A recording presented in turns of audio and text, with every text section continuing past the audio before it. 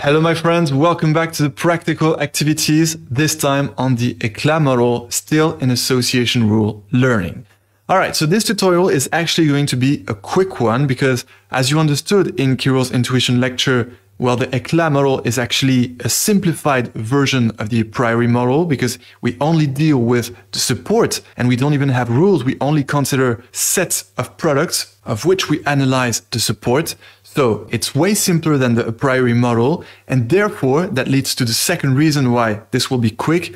Really, if you have to choose an association rule learning model to do association rule mining, I, by no doubt, recommend the a priori model. However, it's possible that in some business problems, you will only consider the support. You're only interested in doing a support analysis, and therefore you might use Eclat in exceptional situations. But still, even with a priori, you can do this. So that's why it's going to be quick. And besides, the way we're going to build Eclat, in Python, is by just adapting our a priori model so that we only consider the support, right? Because indeed the Eclat doesn't include any confidence or lift analysis. Okay, so let's do this quickly. This will, give you an extra association rule learning model in the toolkit. So that's still good anyways, but really the focus should be on the a priori model.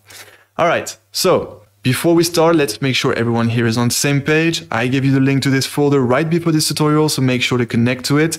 And now let's all go into part 5, association rule learning, then section 29, Eclat, and Python, where you will find two files, the Eclat model in IPYNB format and the same dataset, market basket optimization.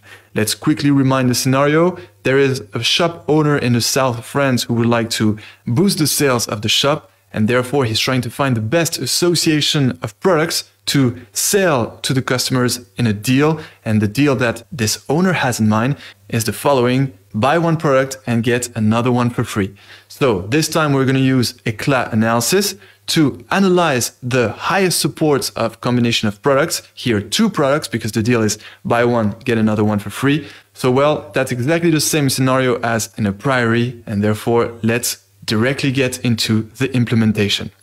All right, so let's open it. We're going to open it with either Google Collaboratory or Jupyter Notebook. Choose your favorite. And now the notebook is opening. Soon it will be laying out. And in a second we should have it. There we go. All right, so loading it, then laying it out, and there we go. We have it. So that's the Eclat implementation. As you will notice, it is very similar to the a priori implementation because indeed the way I built the Eclat model is just by adapting this a priori package to the Eclat model by only considering the support. And I'm going to show you exactly how I did it. I'm going to show you from scratch how I turned that a priori implementation into this new Eclat implementation. So here, instead of, creating a copy of this Eclat implementation and then, removing all the cells and re-implementing them from scratch, we're going to take instead our a priori implementation. Then we're going to create a copy of this implementation by clicking here on Save a Copy in Drive.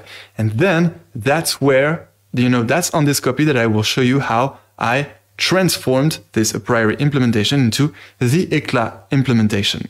All right, are you ready? Let's do this. So the first thing I did was to, very simply change the name here of the IPYNB file, and I called it Eclat. All right, let's start with the simplest change. Then, still very simple, I change the title here from priori to Eclat. I'm really showing you everything I did to make that Eclat implementation. Then I looked section after section and see if I had to change anything. Here, we still have to install this a priori package because, we're building the Eclat model through a simplified version of the a priori model. So let's keep this. We can remove all the outputs here because we will rerun everything.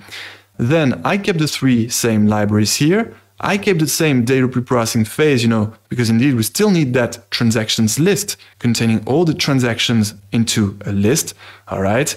Then here, when training the a priori model on the dataset, same, I kept everything. We could even, remove the min confidence and min lift here in order to really only consider the support. But I recommend to still keep them because, these two will give you even stronger associations. So I don't recommend to remove them. And then I kept these because we're still in the same scenario to find the best deals, buy one product, get another product for free. So we still have to keep this. But then in the end, I'll explain how to run some Eclat analysis on a larger set of products, right? Because remember that with Eclat, we're not considering rules, but sets of products. And that's because we're only considering the support, the support of a set of products, like let's say ABC, which is, of course, the number of transactions containing the products A, B, and C divided by the total number of transactions, right? So that's why there is not this direction and therefore these rules. Okay, so here I kept exactly the same. We can, change a priori here by Eclat if you want, depending on how you want to see it. Okay, and then when visualizing the results, that's where I'll show you what I did as a main change, as an essential change. Here, I didn't change anything. I still displayed all the rules, in this list of complicated structure. But then here, when, putting all the results, all the rules well organized into a Pandas data frame, well, I'm going to show you what I did. Let's scroll down. Well, this time, since we no longer have confidences and lifts for our rules, well, very simply, I took this and then I removed these two rows, the confidences and the lifts removed of that inspect function. And then same, obviously we have to remove that here as well, right? Because for the Eclat model, there is no confidence or lift. So there we go. And same in the columns names here, when creating the final data frame, nicely visualizing the result, well, I removed, of course, confidence and lift here. And I even replaced, left-hand side by actually product 1 and right-hand side by product 2. And that's because, in the Eclat model, there is no rule, we're only considering set of products, and therefore there is no question of left-hand side or right-hand side of a rule. All right, so that's what I changed in this cell. Then in this cell, well, I simply had to remove it because, the principle of the Eclat model is just to return the different sets by descending supports, from the highest support to the lowest one. And therefore here we absolutely need to sort these supports directly. So I just removed this cell and this one as well, so that we can directly display the results by descending not lifts, but supports. All right. And of course, to do this, here we had to replace lifts by support. And now it should be all good. Let's remove this and let's rerun everything. We can also remove this, by the way, right? We have no output. So now we're going to rerun everything. But first, let's not forget to upload the dataset inside the notebook. All right. So right now the notebook is connecting to a runtime to enable file browsing. And in a second, we should see that upload button. There we go. All right, let's upload. Then please find your machine learning A to Z codes and dataset folder in your machine. Then go to part 5 association rule learning. Then section 29 Eclat, Python. And there you go. Please select your dataset market basket optimization. All right, so this will upload it inside the notebook in a second. Right, it's a big dataset. There we go. Perfect. And now we're simply going to run everything and make sure everything works properly by clicking runtime here and then run all. So first it will install that Pyri package the same way by first downloading it from the link and then installing it into the notebook. There we go. Then importing the libraries, then data processing phase, then the training, and then the results. So here we have, of course, the same results as before, but then for the final results, which are supposed to be the final output of the Eclat model, well, there you go. You have them here, displaying the results sorted by descending support.